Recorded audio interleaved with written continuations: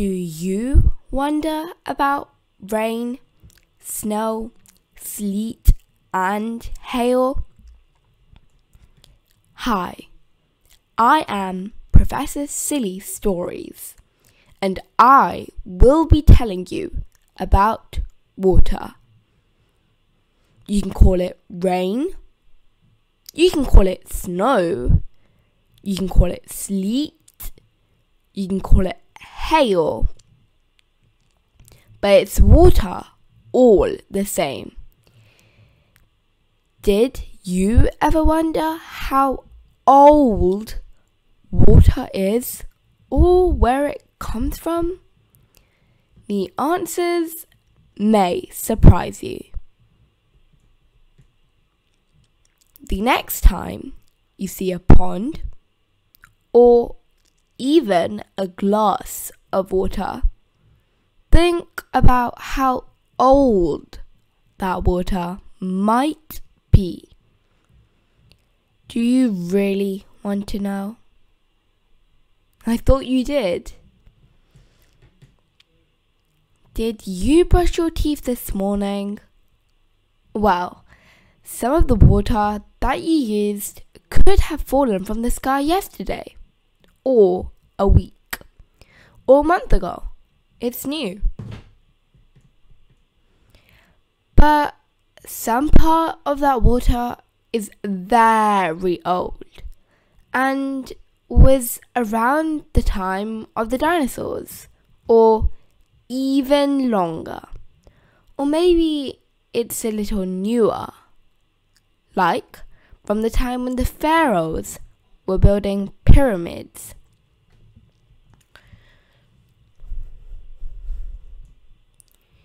You see, there is only a limited amount of water and it gets recycled.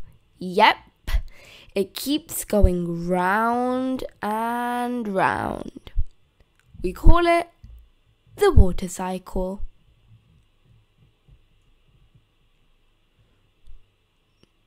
Yes, you have a question?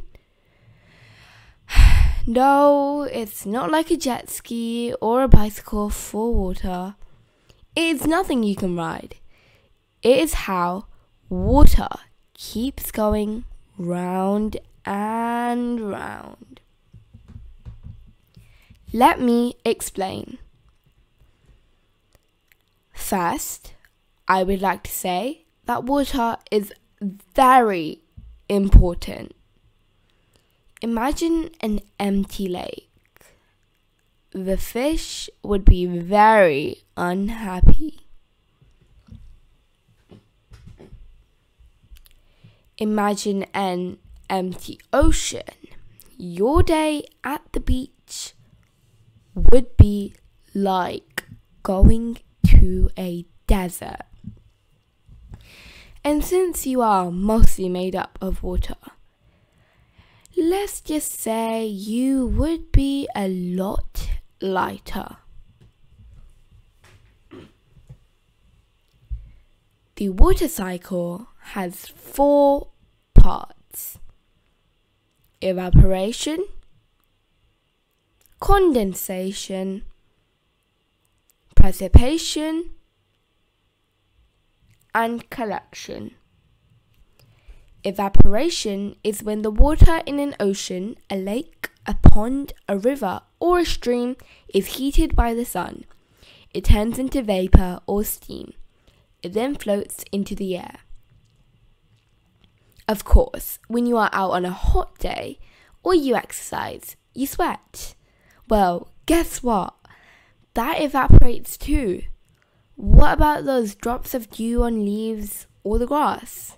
Yes, they too evaporate and become a part of the water cycle.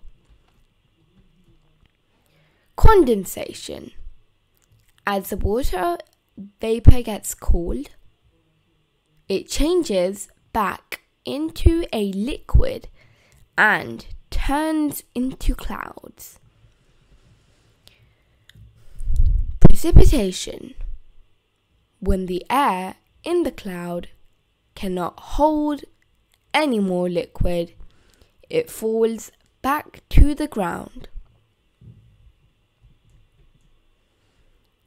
It returns in different ways depending on the temperature and where it comes down.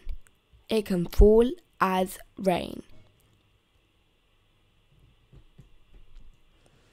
or it can fall as snow. Did you know that no two snowflakes are the same? It can return as sleet, which is like rain that has almost frozen. Or it can come as hail, those frozen balls of rain that can actually break windows and dent cars. Collection. No matter how it comes down, it is collected and stored. It can fall into the ocean, lake, pond, river, or stream. If it lands on the ground, it may roll into a river or be sucked up by the soil. It may even pass through the ground to an underground lake or river to be used later. Now, what happens tomorrow when the sun comes out? That's right.